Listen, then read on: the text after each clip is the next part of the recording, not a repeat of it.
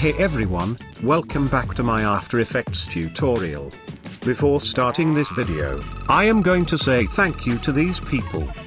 They have helped me through the Patreon. Because of them, I managed to buy a new camera lens for my DSLR. I really appreciate your support. Anyway, today, we are going to create this.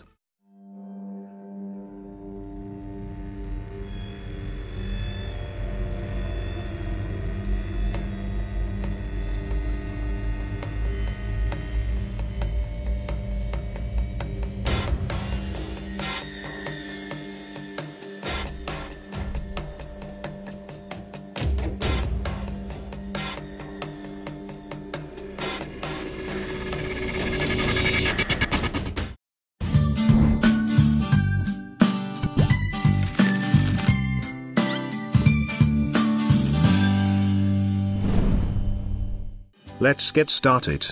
Open After Effects and create a new composition. Let's call it Horror Film Title. I am using the 1920 by 854 resolution, just to create a wide frame for our title sequence. Also, I am using 23.976 frames per second, to achieve a film look. You are free to use your own settings. Now, import this crumpled paper image into your project. You can download it from the link in the description.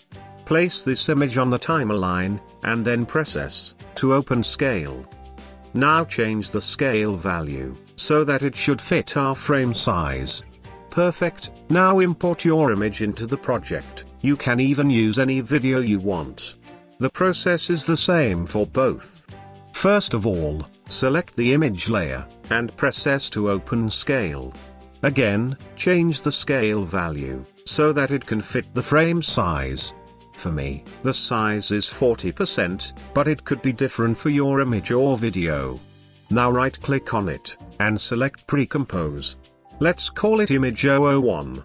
Make sure to select the Move All attributes into the new composition. Else, you may find the process is a bit complicated. Hit OK, and now we are going to make this layer a 3D layer, by using the switches. If you don't find your switch tab here, press F4, to switch between. If your F4 key is busy in celebrating the kiss day with the F3, then give him some time, and right-click here, go to the columns, and select mods, as well as switches. We are going to need both of these, that's why we are choosing them. Now change the image 1 mode, to multiply, and it will have this nice looking paper texture. Perfect. Now go to the effects and presets, and search for the tint effect. Apply it onto the image layer. And then again search for the levels. Apply it to the same image layer. And then adjust the contrast of it. If you drag this bar to the right, it will make the dark more darken. Let's decrease the output white value, to make this image darker. Adjust the white as well, and here is the image looking now. Cool. Let's make it darker more. Perfect. Let's select this layer, and make it 3D, by clicking here. Now press S, to open scale. And change the scale value to 110%. Let's import our crack texture image to the project. And then place it in the timeline. Change its blending mode to screen. And then click here to make it 3D as well. Now, press P, to open position, and change the last position value to -1000. Now press S, to open scale. And increase the scale value by up to 200%. Place the image position to something like here, so that it can cover your entire frame. Let's add the same level effect to it. Then drag this bar to the right, and now the crack will look like this. Cool, this looks good to me. Align the position, and let's move to the next step. it's time to import our lens dirt image to the project. Each element of this tutorial is downloadable. Please check the link in the description. Place the image on top of all layers. And then make this layer a 3D as well. Now press P to open position, and change the last position value to -1500. If you zoom out your project window, you can see our image is so huge in size, so press S to open scale. And decrease the scale value to make it this big. Change its mode to screen, and now let's add our text. Go to the Tools, and select Text tool. Click anywhere on the screen, and start typing your text. You can download this font from the link in the description as well. Select the Move tool, and align the text to the center, or anywhere you want. Let's make the text layer a 3D layer as well. And then change its last position value to -500. I am using the font size of 27, you are free to choose your own style. Let's animate the text. Make sure you are at the beginning of the timeline. Then go to the effects and the presets, and search for the slow fade on. You will find it under the text, animate in. Apply it onto the text layer. Now press U to open keyframes, and place the keyframes position according to your need. Select both keyframes, right-click on it, go to the keyframe assistant, and select Easy Ease. Let's minimize all layers by selecting all of them, and then press U. Perfect. Now create a new solid. And we will call it light. Make it to the comp size, and then change its color to black. Again, go to the Tools, and this time, select the Rectangle tool, press and hold on it, to see more options. And then select this Ellipse tool. Double-click on it to make a perfect ellipse. In case double-click is not working for you, you can make the ellipse manually. Now select the light layer, and press M, to open a mask. Here change the mask to subtract. And then press F, to open feather. Here change the feather value to 300 pixels. It will attach this nice looking vignette to the frame.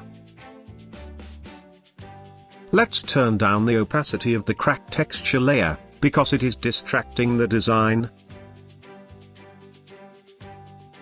Perfect. It's time to animate it.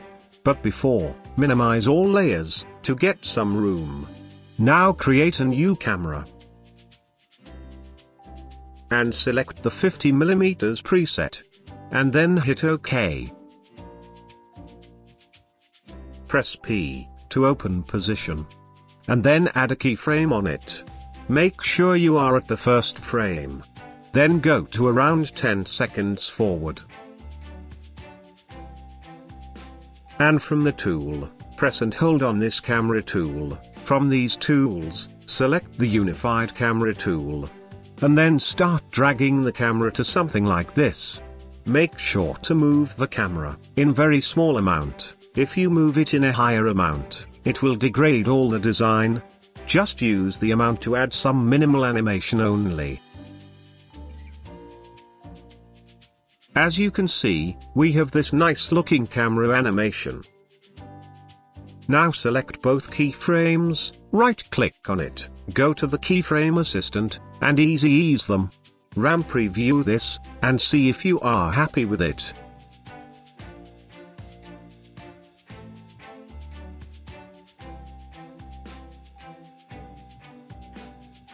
Cool. I cannot see the movement of the image layer, so let's change its position, and make it closer to the camera, so that you can see the movement. Perfect. This looks good to me. Our first slide is complete. Let's see how to make some more slides. First, create a new composition. Let's call it Slides. I am using the same setting for it. Now place this horror film title comp to the timeline, because it is going to be our first slide. Please note, do not duplicate the title comp from the timeline, instead, select these both comps from the project panel. Go to Edit and select Duplicate. Now add this horror film title 2 into the timeline, and then choose the start point of it. I am going to place it on the 6th second. Now select the top layer, press T to open opacity, and then add a keyframe on it. Go to the 10-second point, and here change the opacity value to 0%. Perfect. Let's change the image for this bottom comp. Double-click to open this composition. Here we have this image 1 comp. We are going to replace it with the copy of this comp we have just created. So select this comp, press and hold the Alt key on your keyboard, and drag it onto the image 1 comp. Now we have the different comp of the image, but with the same settings of the last comp. Now you can change the image of it. Open this comp, and then select the next image or video you want to add into the slide. Place this image on the timeline, and then adjust the size of it.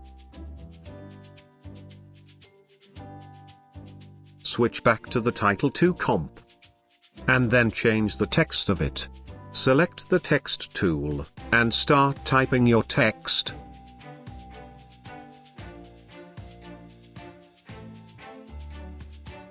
Go to the last keyframe of the camera animation.